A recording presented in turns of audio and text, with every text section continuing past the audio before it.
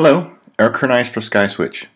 Today I'm going to show you how to log calls to a Google spreadsheet using a Yealink phone and if then that, an automation website also known as IFTTT. To make this work, you'll need a Yealink phone with admin access, a Google Docs spreadsheet, and a free account with IFTTT.com.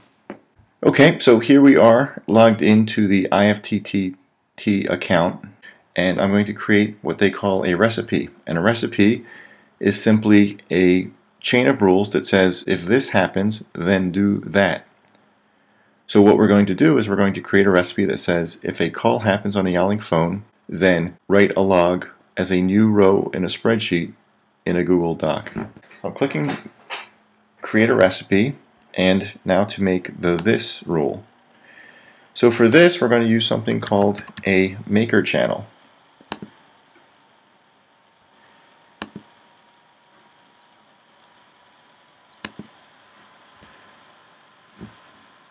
So I've created a maker channel, and what triggers the event in the maker channel is a web request that will come from the Yealink phone.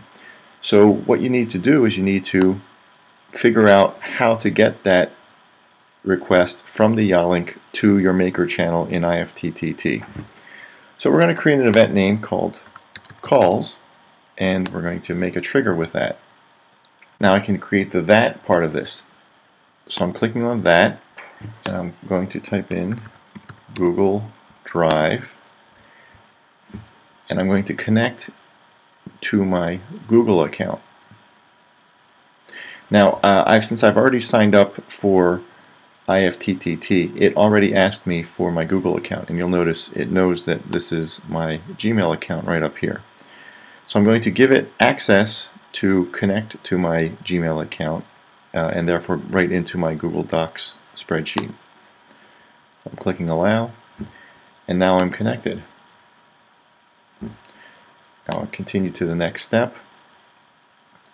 Now I'm going to choose the action. So this is what's going to happen when a call is made on the Yealink phone.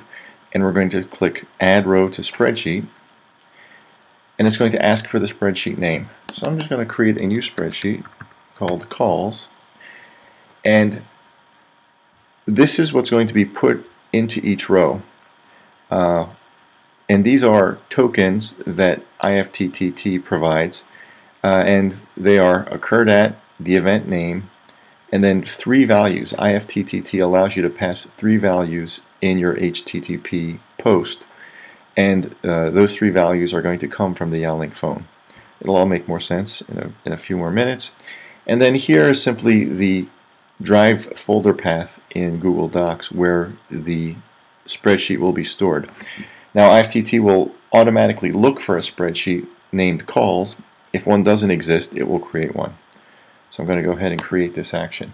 Okay, so this is now saying that if the maker event happens, that it's going to add a row to the spreadsheet in my Google Drive.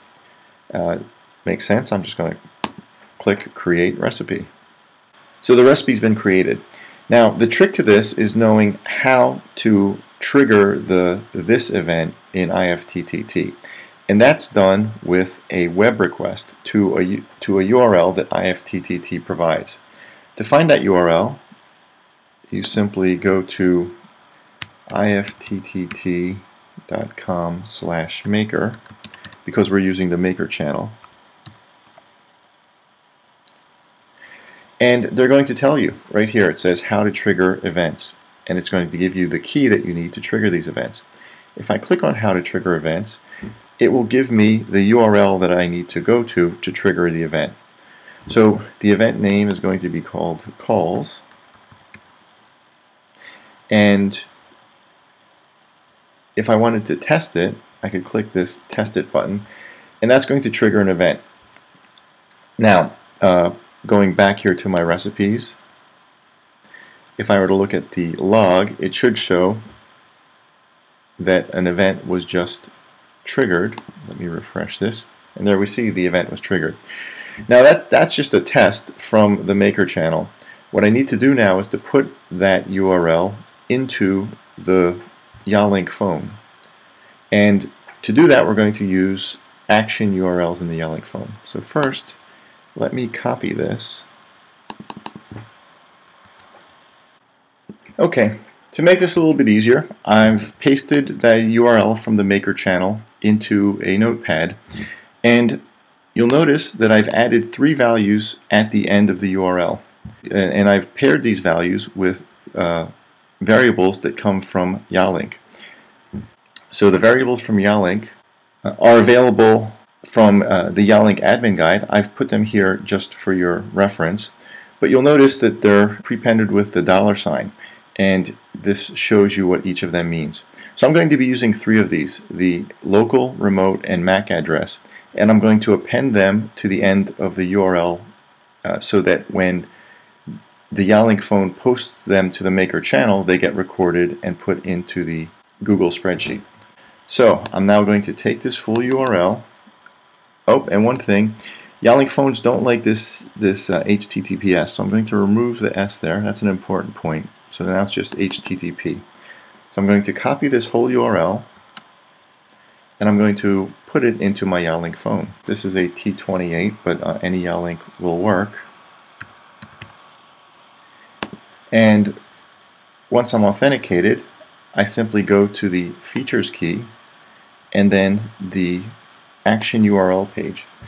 Now you'll notice this Action URL page has many different types of actions, and it's really very convenient because you can have the phone log any of these events to the Google spreadsheet or to anywhere else that Maker supports.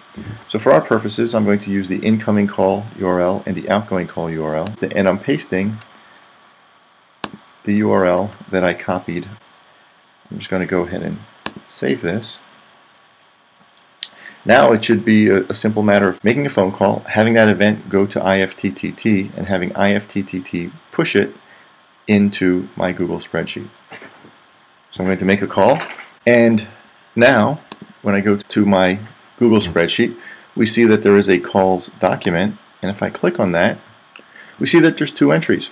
The first entry was that test we did a little while ago, and the second entry is the call I just made. You'll notice I made the call from extension 1004, and I called this phone number.